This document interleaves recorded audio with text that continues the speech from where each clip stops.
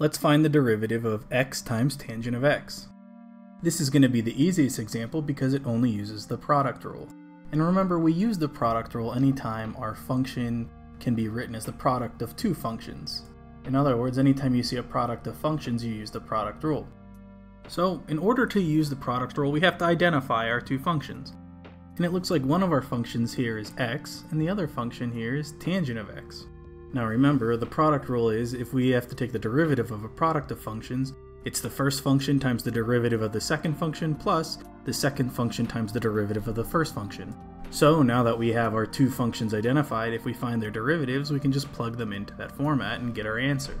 The derivative of x, since the derivative of a constant times x is going to be equal to the constant, is going to be 1. That is because I can rewrite x as 1 times x. So the derivative of 1x is 1. And the derivative of tangent of x is going to be equal to secant squared of x, and that is a trig derivative that you generally memorize. And so now we can find the derivative of our function. In other words, the derivative of x times tangent of x is going to be equal to the first function, which is x, times the derivative of the second function, which is secant squared of x, plus the second function, which is tangent of x, times the derivative of the first function, which is 1.